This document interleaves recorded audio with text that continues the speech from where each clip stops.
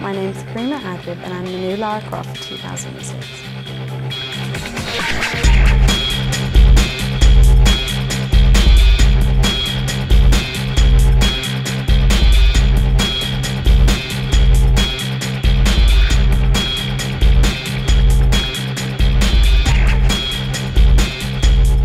The company who created Lara, Eidos, held an open a casting for just over 1,000 girls, and I was modelling back in London at the time. So my agency put me up for the casting.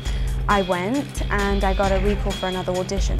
When I went back, I had to get into the outfit, get dressed as Lara, come on camera, do some gun moves, sort of, you know, just do some eye movements in the camera, and I got another audition from that, which meant that I was down to the last 3 girls. So I went back, had to meet with all the bosses of Eidos, and sat in a room where they a boardroom where they threw questions at me, and I walked in as Lara, so it was very nerve-wracking. They asked me lots of, sort of fun questions, basically, how do I feel about standing in front of a room with 500 men ogling me? What sort of man do I think, best suits Lara? How do I feel about riding a motorcycle? Just all sorts of things, who would be Lara's, biggest competitor? Well, I've known Lara Croft for about 10 years. And I've always been a huge fan. I love Angelina Jolie, I love Lara Croft. So, I've known quite a lot about her. But obviously to get into character, I've had to, do a lot of training, basically. So combat training, SAS training. I'm going to be doing a course in firearms when I get back. I was very nervous in the beginning, but now I've done so much, I've overcome almost everything. When I first put on the uniform, when I first put on the Lara outfit, I remember putting it on, having my makeup done, and it wasn't until I was 100% ready that I kind of stood in front of the mirror, and it was just incredible. I turned into Lara.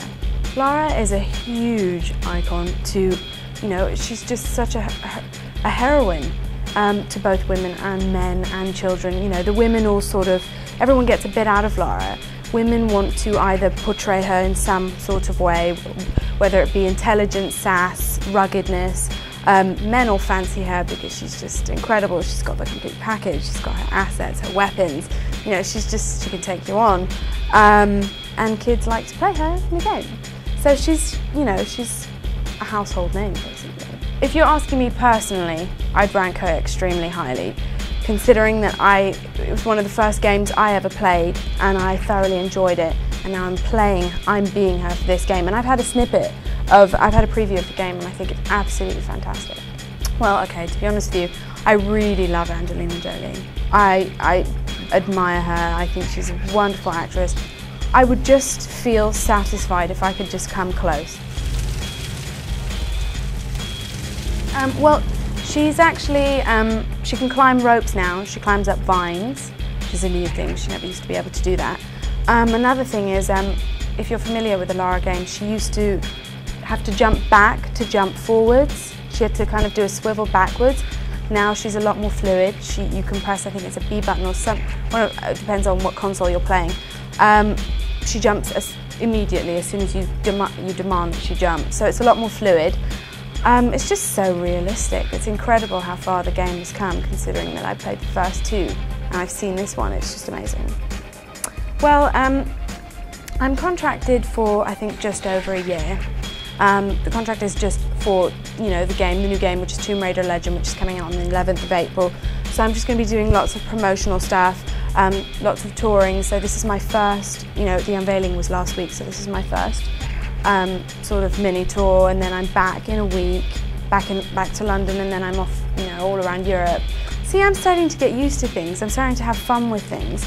Nothing's really difficult anymore, and if it is, it's not difficult, it's a challenge, and I will overcome it.